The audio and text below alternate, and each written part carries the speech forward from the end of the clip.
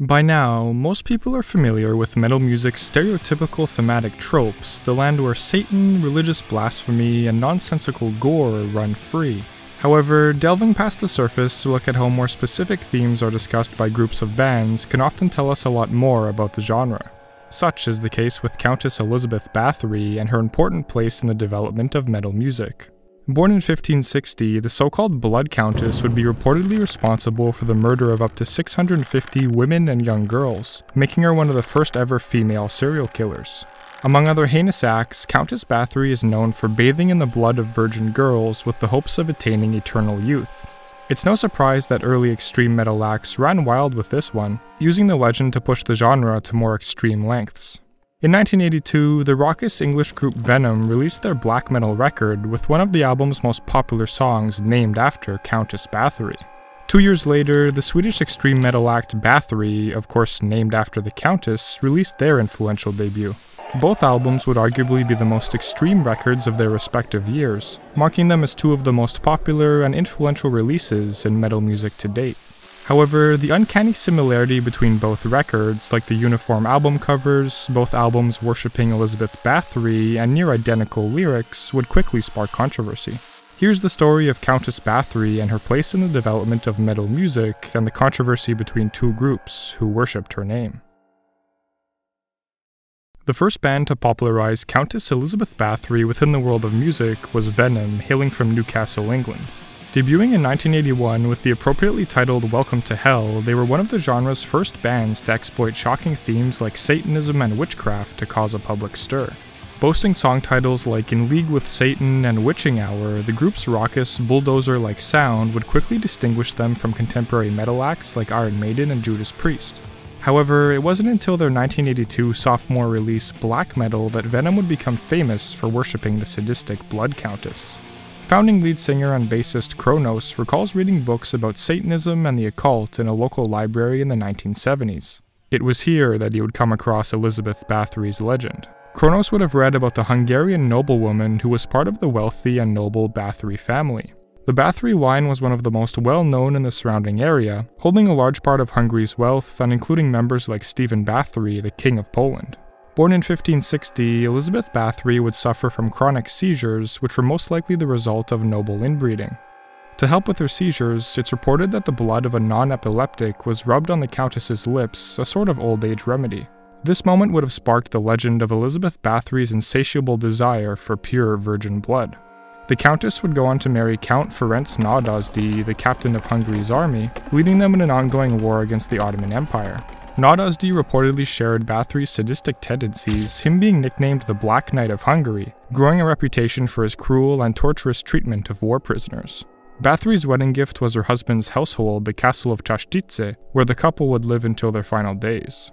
Around this time, the Count and Countess would grow a desire for beating and torturing their servants behind the Čaštice castle walls.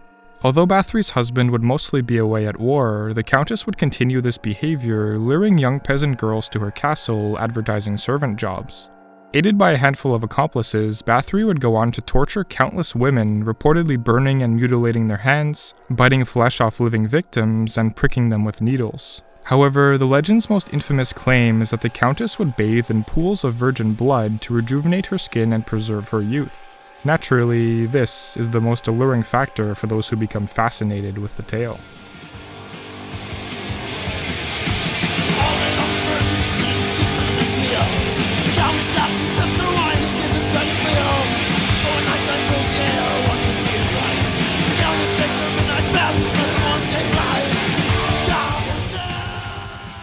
Although Bathory's legend dated back hundreds of years, her name was now being screamed out in thrilling anguish as part of a metal band's own desire to turn heads. Alongside other blasphemous tracks like Black Metal, Don't Burn the Witch, and To Hell and Back, Venom's sophomore cut solidified the group as the kings of black satanic speed metal during the early 1980s. Of course, the Countess Bathory track helped to flesh out the record, adding some sinister, real-life flair to otherwise fictional lyrics about Satanism. The song ultimately successfully brings the Bathory legend into the world of music, even filling listeners in on the Countess's demise. Welcome,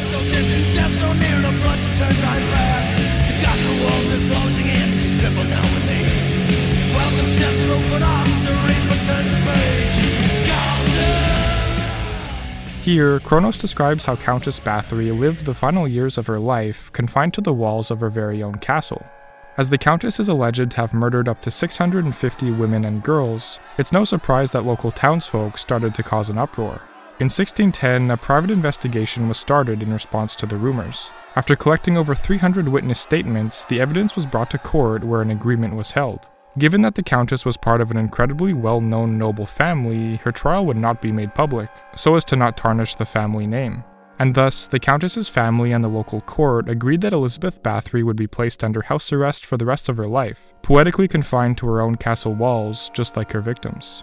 She lived this way for a handful of years, dying mysteriously in her sleep in 1614. Here, the eponymous Venom track puts an interesting spin on her death, arguing that her mysterious passing was caused by her new inability to soak in fresh virgin blood, saying, "Living in her self-styled hell, the Countess dressed in black, life so distant, death so near, no blood to turn time back."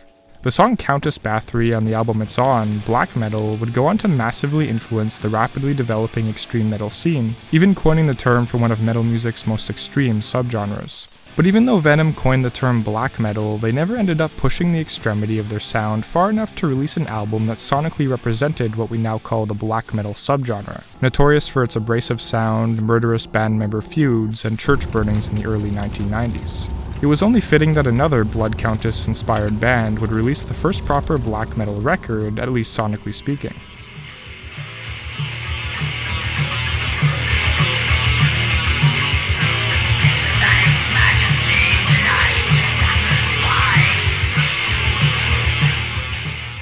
In 1984, the Swedish group Bathory released their infamous self-titled debut. Although the band had other members shortly after formation, it's essentially a studio project led by principal songwriter and musician Thomas Forsberg, stage-named Quorthon. Another stepping stone in the progression of extreme metal music, the record successfully cranks Venom's blasphemous sonic statements a notch further with more abrasive guitar tones, faster drumming, and properly evil vocals. The band name also arguably takes the extremity factor up a notch from Venom's, with Quorthon naming the project after the murderous Blood Countess. The frontman recalls visiting the London Dungeon Wax Museum of Horror in the early 80s, which had a display dedicated to the legend of Elizabeth Bathory. Here, Quorthon would see recreations of her murders using naked wax bodies on display, hanging upside down from chains and their blood draining into large metal tubs. The frontman would then return home with these barbaric scenes ingrained in his mind, forever remembering the name of the woman responsible for these crimes. After looking the Blood Countess up, some more serious reading into the subject followed, the frontman recalled about the origins of the band name. Her life story being as close to a Bathory lyric as can be, the name was of course perfect for the band. The name Bathory was short, easy to remember, and reflected the dark content of the lyrics written even at that early stage. However, unfortunately for the young musician, both Cronos and Quorthon's fascination with Countess Bathory would help to spark the first band beef in black metal history. It wasn't long before fans started pointing out the many uncanny similarities between Venom's black metal record and Bathory's debut, calling Bathory a Venom clone, essentially delegitimizing the band's influential spot in metal music history. Keep in mind, these records were really the first of their kind, establishing a sound that was unprecedented in the world of music.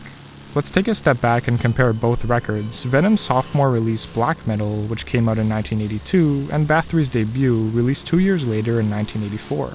The immediate similarity relates to the album art, with both records depicting the face of a satanic figure next to writing in the Old English fonts, all in black and white. The second common aspect pertains to the topic at hand here, the lovely Countess Bathory. The Venom track that was named after her is one of the band's most popular and famous songs, despite not being one of the album's singles. With the Bathory project founded a year after the record's release, most wonder whether Quorthon named his project after the Venom song.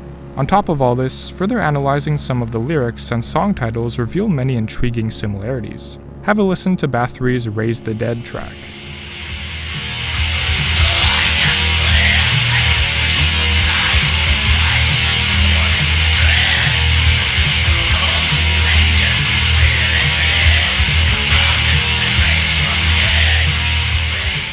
And now let's listen to Venom's track Buried Alive. I tear at the lid, my fingers they bleed. Is this happening to me, or is it just a dream? My lungs gasp for air, my eyes scream for sight. I promise to rise on fire. this night. Summon the dead. Comparing only 8 lines from each song reveals 4 instances of word-for-word identical lyrics. Granted, both tracks are about raising the dead from buried coffins, so it makes sense that there would be some lyrical overlap, but it's questionable whether this degree of similarity is a coincidence or not. But it doesn't stop there. Here's the end of Venom's Buried Alive, written to lead naturally into the following track on the record. Answer my call. I'm gonna be free. Falling, got your eyes. I taught me raise the dead. So not only does Bathory's Raise the Dead track feature numerous identical lyrics to Venom's Buried Alive, it also features the same name as the track after Buried Alive on the Venom record. And this isn't even the only identical song title, as both records feature a track called Sacrifice. Looking at all these similarities as a whole, from the mirrored album art, color scheme, and identical lyrics and song titles, it's easy to understand why fans would have called Bathory a Venom clone. Well, Bathory frontman Quorthon denied the whole thing, sparking one of the first controversies in black metal history. When asked about the issue in a 1987 interview, Quorthon said, "I don't think there are any similarities musically between Venom and Bathory at all, but I do think black metal, which I heard for the first time 3 months after we formed Bathory, is one of the best albums ever made because it has genuine feeling."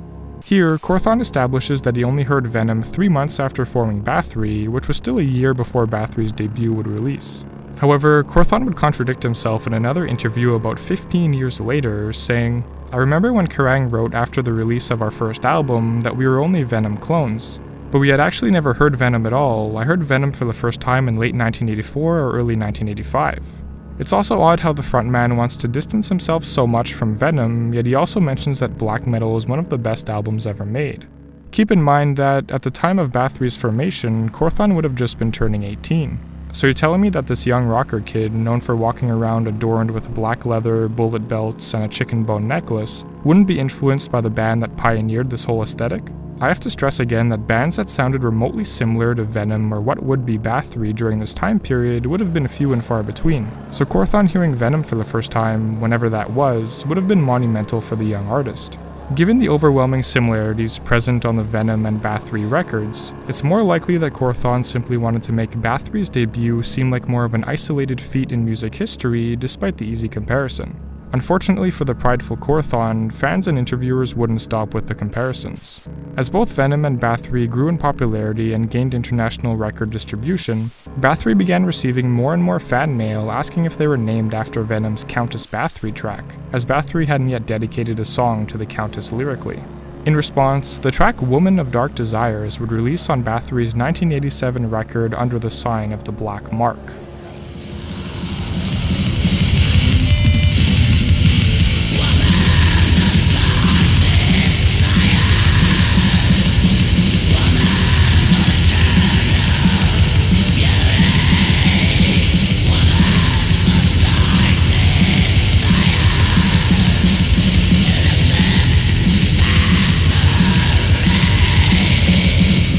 Here, Quorthon continues to describe the perverted nature of Elizabeth Bathory's crimes, further cementing the historical figure into extreme metal music.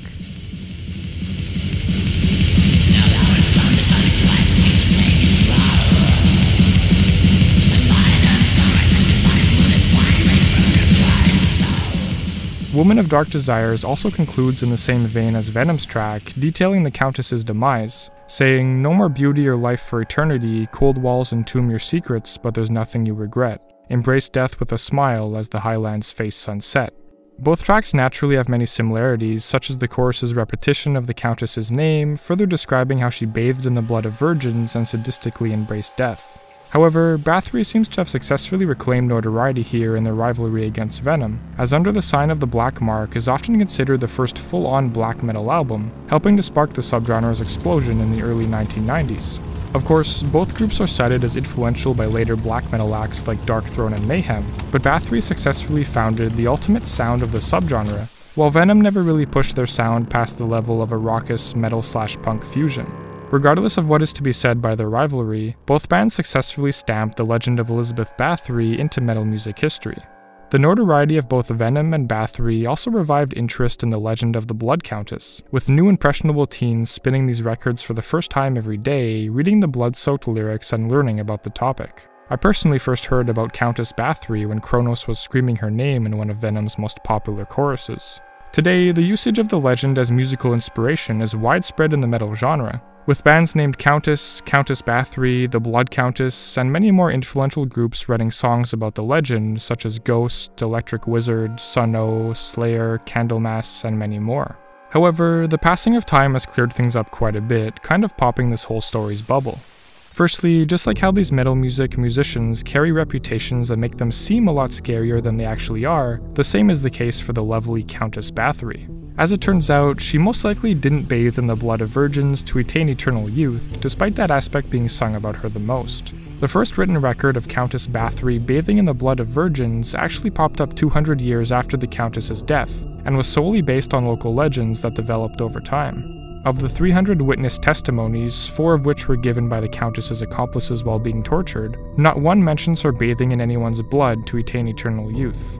Additionally, the actual testimonies, which describe how Countess Bathory and her accomplices actually tortured victims inside the Chashtice castle, describe the Countess changing her shirt after each victim due to it being covered in blood, and also her ordering servants to clean blood off stone floors. If the Countess's goal was to fill up bathtubs of blood, she wouldn't have been so nonchalant about wasting it like this. Since then, this aspect has been the main selling point of Elizabeth Bathory's legend, even though it's most likely just a rumor. In similar fashion, the passing of time has also shed some light on the Bathory project and Quorthon's incessant desire to make it seem completely isolated from Venom. Remember how Quorthon kept switching the year in which he first heard Venom's black metal record, repeatedly denying any influence? Well, it turns out this may have been a complete lie. Before Bathory became a studio project solely spearheaded by Quorthon, the group featured a handful of members shortly after forming, around the release of the band's debut. When interviewed about the subject in the book Blood, Fire, Death, The Swedish Metal Story, early Bathory drummer Jonas Akerlund recalls the band name being taken directly from Venom's Countess Bathory track. Now, going back to the numerous similarities between both records, if Quorthon did take his project's name from the Venom track, it makes one question whether all of the other similarities were mere coincidences or if they were taken as well. Unfortunately, Quorthon passed away in 2004, officially laying the Bathory project and the controversy to rest. Names and potential influence aside, both Venom and Bathory were and still are monumentally influential to the development of metal music, with both Venom's black metal and Bathory's debut pushing the extremity of the genre further than anyone else at the time. We can partially thank Elizabeth Bathory for inspiring these influential projects, giving them fodder for lyrical subject matter and even the namesake for Quorthon's life work. Quorthon did always joke about the gory inspiration, saying this when the Bathory project turned 20 years old in 2003. One may wonder if the old Blood Countess, wherever she may now be, do not rejoice over the victories won by her Scandinavian sons and celebrated Bathory's 20th anniversary by filling up a tub. Thanks for tuning in.